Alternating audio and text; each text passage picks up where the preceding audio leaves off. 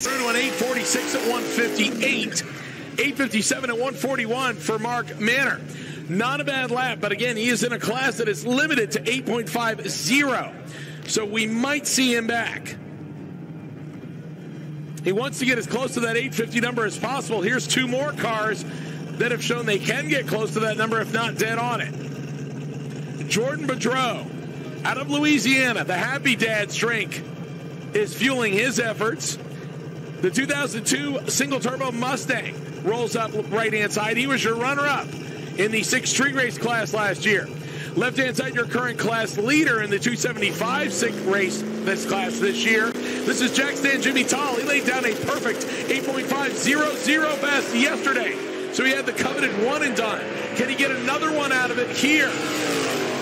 Again, 8.500 is the number. And Jack Stand Jimmy goes 850.